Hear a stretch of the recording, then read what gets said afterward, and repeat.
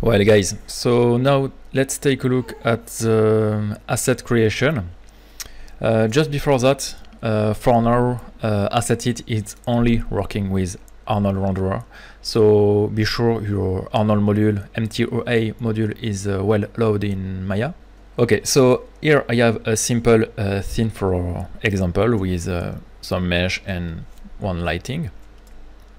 I would like to add this water role object. So how it works?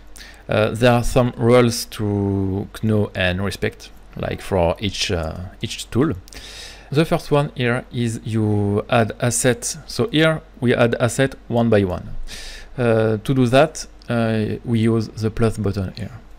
If I click on the plus button here, you see he asks me to select something before, because you have to select before to open the add editor. So selection is important. If I select like this, for example, that will not take in account the main parent group of the asset, but it will only take the mesh inside. So be careful of what and how you want to export your asset. Here I want everything and the group too.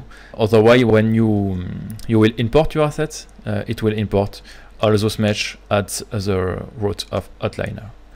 Okay, great. Also, second thing important is that here you have a third part which is dedicated to the image thumbnail generation, then all the info for creating your asset. Yes, when you open, that will deselect your asset, it's normal. First thing you see, we need to generate a thumbnail, so an image that will then be listed in your tabs. For that, you can directly hit this button to render. If it's the first time you use AssetIt and the first time you launch Maya, you can have a window which is a render setting that will open. That will only open once and never open again. Also, same thing the first time you launch this, and if it's the first time you launch Maya, there will be some time that Arnold initialize and things like that. Okay, but now if I do a new render, that will be quicker. By default, AssetIt will be able to fit and to frame your asset for the render, but you can change this if you want with the camera icon here. So the little thumbnail framing windows. Okay, you can change the framing of your asset, zoom a bit in if you want, but by default it's not necessary. That can work. Here is some viewport option, but just for viewport, not for rendering. The rendering option is here.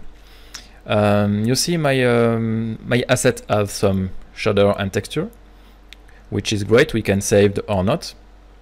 But if you want, for example, to save the shader but save your thumbnail in gray mode because it's more neutral, you can. You have this icon. If you set it, that will automatically apply a surface material with a kind of clay shader for the render. Okay, so I will render it more closely. Okay, but if I save my asset this way, the information color will be saved. It just here the setting for the image, so it just your choice. Some interesting things to note here, and what's AssetIt already done for you. Look, AssetIt don't render other assets in the scene, which means that you can quickly create and add assets without create a new scene, import and clean your scene. Okay, you can select an asset, open the button and create the asset directly, even if there is other object in the scene. An example, for example, if I just want this, let's close and open again, there is only this piece. Same thing here, I only have this roof. Also, AssetIt don't use the light in your scene. its import is on lighting, okay, which means you have nothing to do. Everything is set for you. Just select add asset and everything will be created for you, and don't disturb your working scene. Great.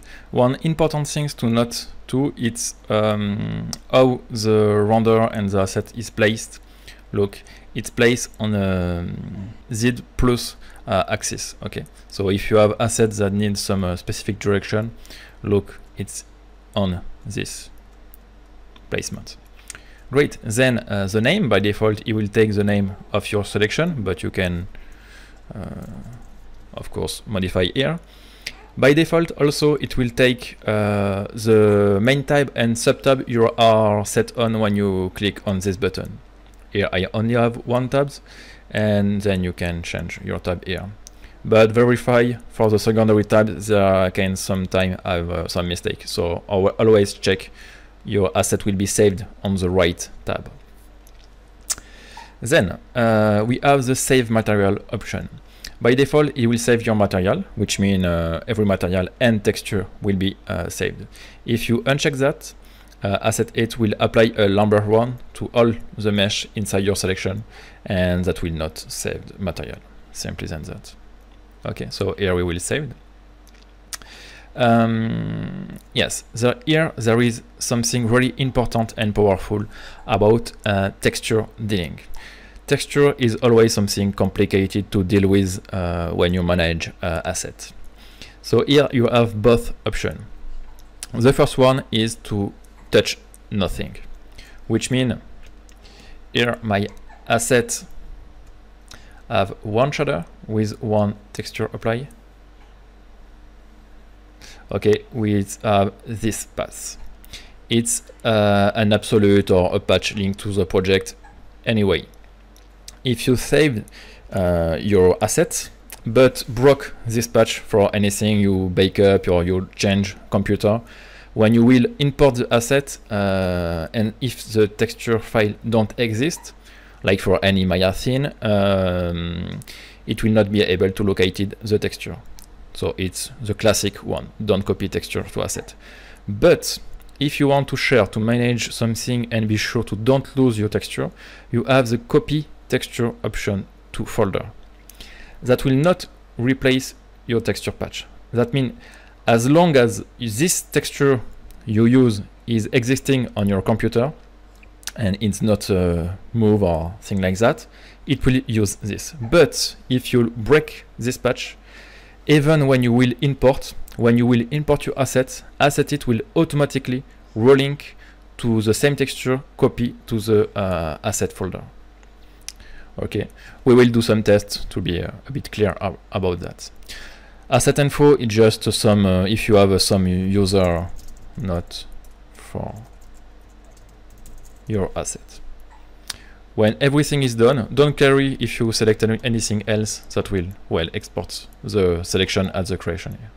When it's okay for you, just create asset and boom, you have your asset here.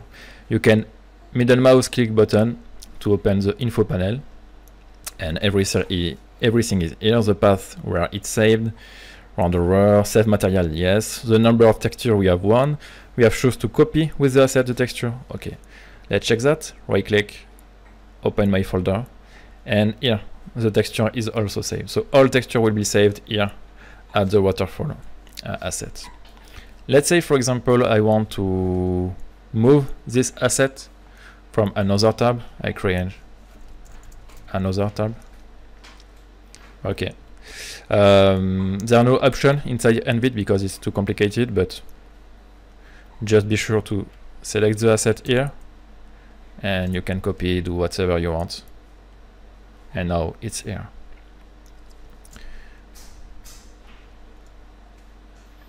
Let's check this texture tool. Yes, I will go to the texture path here, for example. Now, yes, for the texture path, which is this.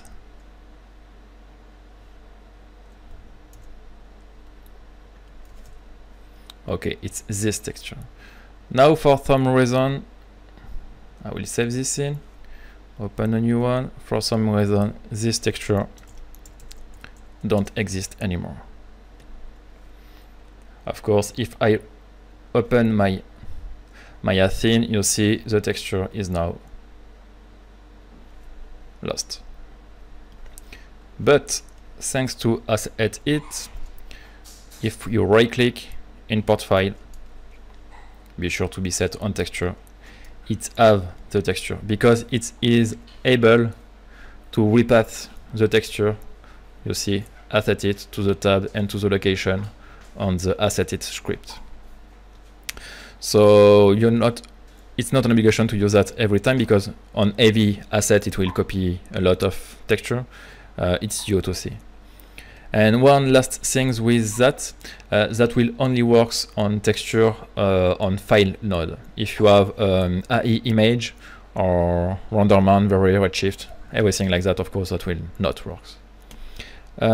One last note about other renderers than Arnold.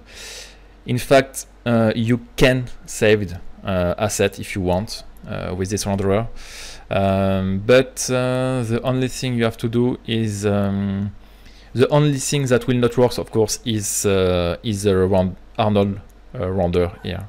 So maybe check this. That will apply an Arnold render to your, let's say, redshift mesh.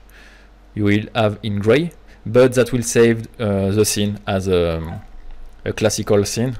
So all your redshift node and material will be export, and when you will import, that will work too. So in fact, it's just the thumbnail that don't work.